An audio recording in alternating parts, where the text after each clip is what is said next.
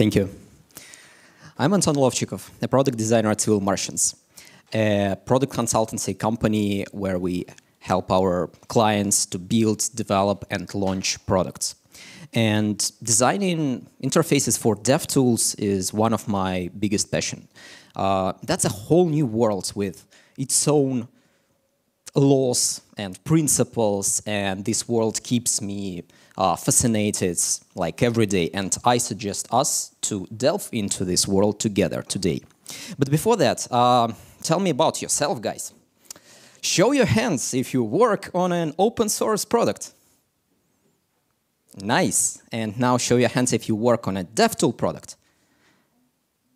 That's interesting. Like maybe half of you kept your hands up. And that's strange, because if you think about it, the vast majority of open source libraries are actually DevTools. You see, you work on something that eases other developers' life, makes them more productive. That's the perfect definition of a DevTool, if you think about it. So I congratulate most of you actually here work on a DevTool. But let me formulate this term a little bit more clearly.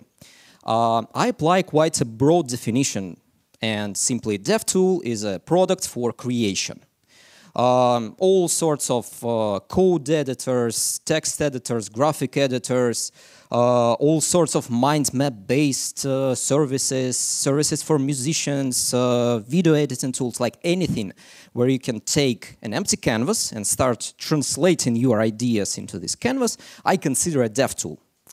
I oppose it to consumer-facing products, which are designed for consumption of goods, information, funny videos, etc. And that's kind of a point of a problem, because we, as designers, learned to design consumer-facing products, all sorts of websites, online stores, social networks, etc., etc. We weren't trained to design dev tools. Moreover, for a long time, developers have been minorities without purchasing power. They've been like a strange geeks loving to install Ubuntu and type some spells in their terminals. But nowadays, developers are actually quite a big chunk of the market, with a lot of money, I would say. So, that's why it's clicking. All right. So nowadays, they are a big part of the market, and we as designers can't sell ripoffs anymore. We can't apply the same principles that we've been using for decades designing consumer-facing products. But yeah, what does it mean? Let's start get into this subject. Let's start with something that we all familiar with. Let's start with consumer-facing products. Let's design one and try to reflect on reasoning behind this process, why we design it this way or another. Yeah, and the most important part that I forgot, we need to change actually our mindset and keep developers in mind. So here is like a basic online store, yeah, like a wireframe. And when we design something like that, we actually think about one big thing, and this thing is conversion. Conversion is determined by the success rates of a visitor passing down the funnel, visitor opens this website, selects a category, finds a product, adds it to the cart, and proceeds to the checkout, and that's it. A visitor has successfully converted into customer. The website has served its purpose. And the more visitors it manages to convert into customers, the better design is. So if we find that the conversion rate is not sufficient, well, we just open the analytics, look at these not very visible funnels, find the most narrow parts of this, and just go and fix the interface associated with this part. So anything that distracts the user going down this funnel is removed, and anything that helps us to push the user down this funnel is enlarged and accentuated. So that's how we learned to approach this type of products. And actually there is a huge market around that. that's helping us to build more engaging and more profitable products. But all these things hardly helps us to build better dev tools. You see, your products might not even have monetization, so you can't use these monetary tools. Then, unlike customers, developers use dev tools not in a linear, predicated way, predefined way. You see, a user might open your product, start creating a document, then delete it and leave, and then return the other day and start from the beginning, trying some different approaches, and keep doing it for weeks without compiling or exporting or whatever you consider the final action of your product. And all that doesn't mean that your product is bad, that you need to improve the interface, because that's a nature of creativity. We keep doing, we keep trying until the results fully satisfies us. And no one can urge us to finish this job prematurely. So we can't actually use these funnels, cohort analysis, and other things because they tell us nothing about the interface. And consequently, we can't reach out to the user and bring them back to the product to finish this not finished job. Like, we can send an email like, hey, you started creating a project but never deployed it. Get back and get some work done, you little bastards. Here's a coupon. No, you can't do this. That doesn't make sense. So say bye-bye to all these reactivation and remarketing tools. And it turns out that our toolbox is quite empty. Everything that we have is just a basic analytics with some top-level business metrics, which is important to keep track of. But they tell us nothing. They don't give us operative insights about how to improve UI and UX. So what we're going to do? Where do we get these insights? Well, first of all, we need to change our focus from thinking about the conversion to thinking about user productivity. Yeah. I'll repeat my statements from the beginning. DevTool is a product for creation. And like any interface between your brain and reality, the DevTool interface is the point of friction. You all experience this when you catch a spark of an idea in your brain, which looks perfect, and you rush for a paper or something to fix this idea. But the idea starts to slip away immediately. And the more you struggle with some tool, the more it gets washed out. So if you manage to develop such a tool, such an interface that helps user to fix, to translate their idea from the brain to something tangible, they will love it, they will buy it, they will share it and do anything that you want. So how to understand what makes your users more productive? Well, first of all, we need to stop looking at, not stop, no, just don't rely on numbers and analytics, and just keep talking with people. Like, ask them a question, build a supportive community that engages people, that facilitates sharing ideas, problems, feature requests, and stuff like that. Glean all this feedback, group it, and prioritize it. Conduct user interviews, UATs, with the most active members of your community. Do surveys and stuff.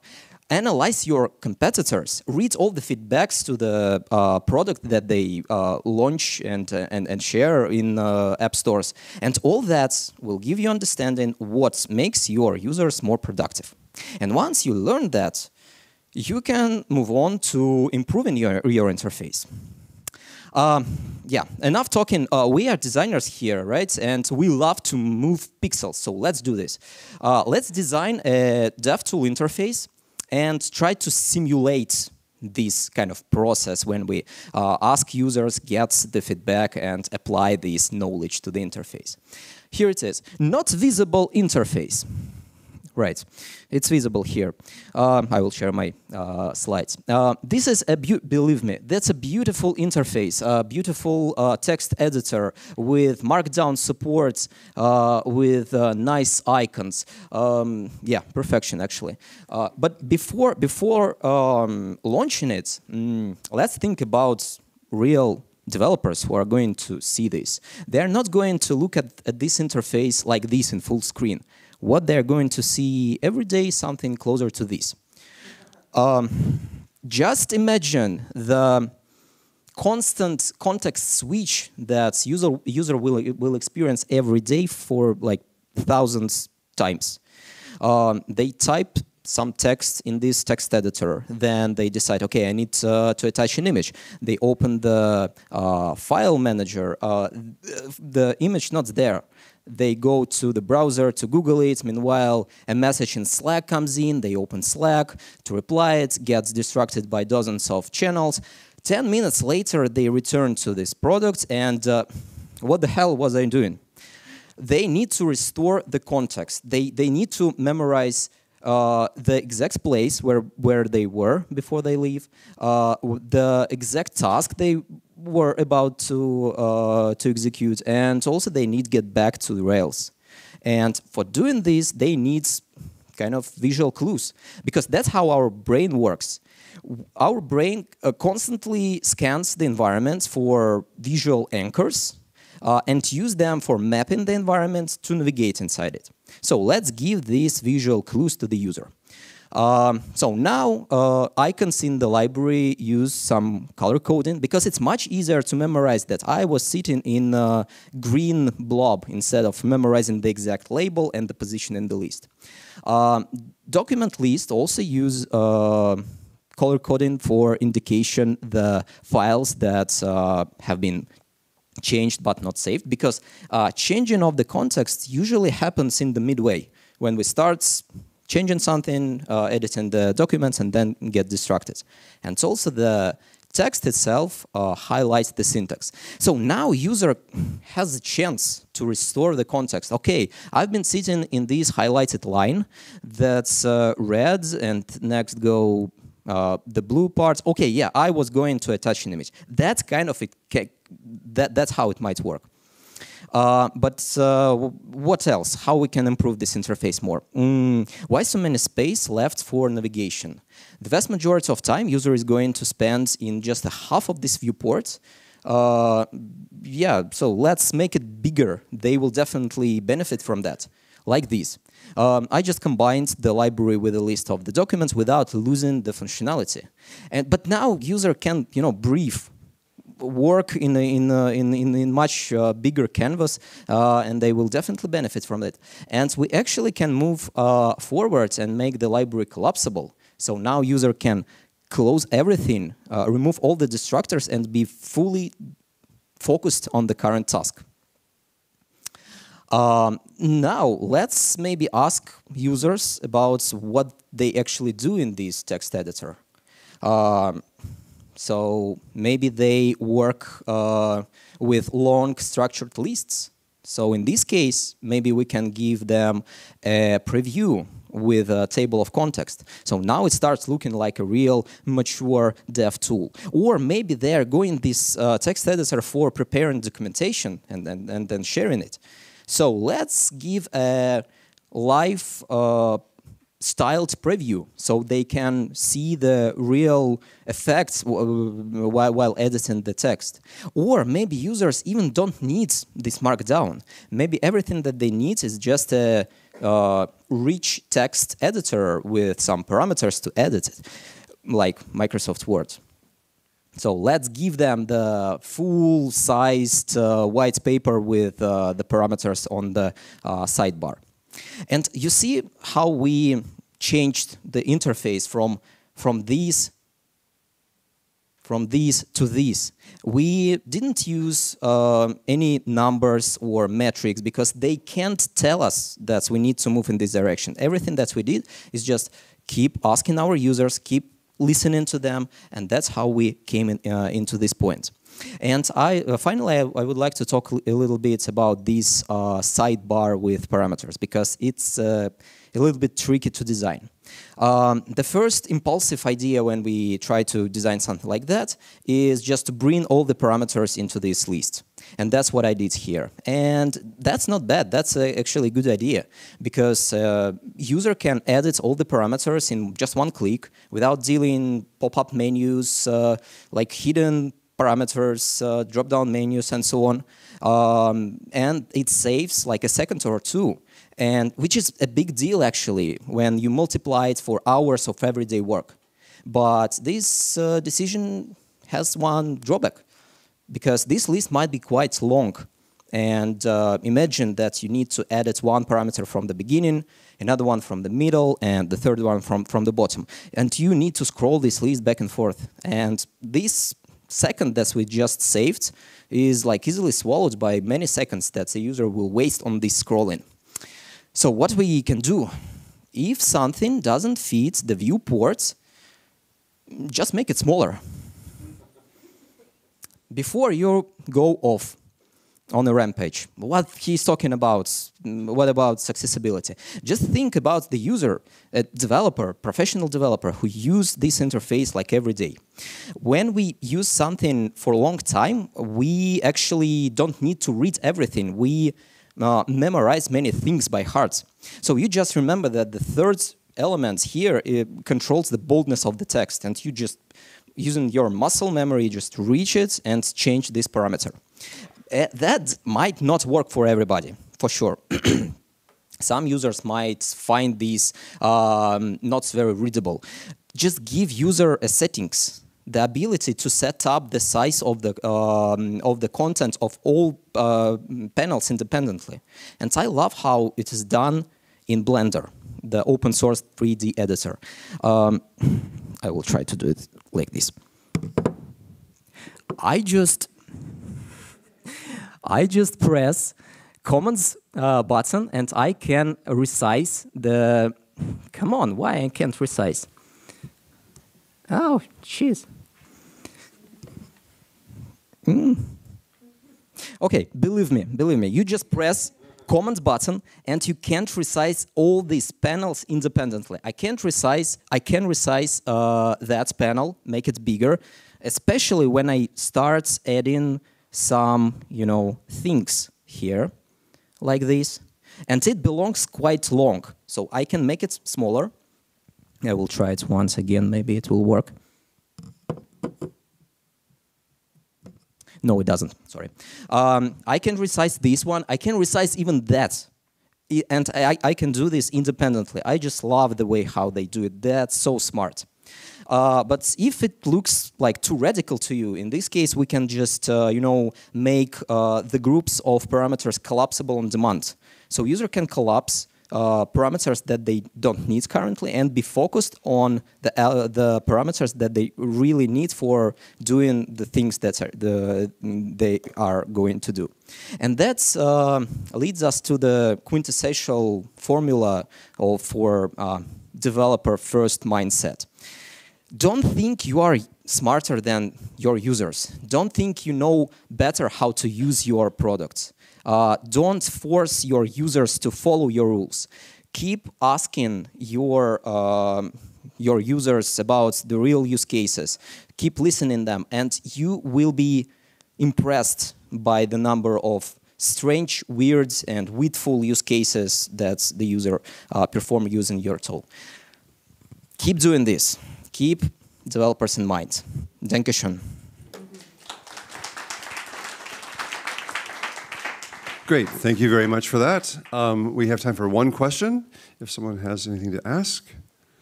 Yes, Abhishek.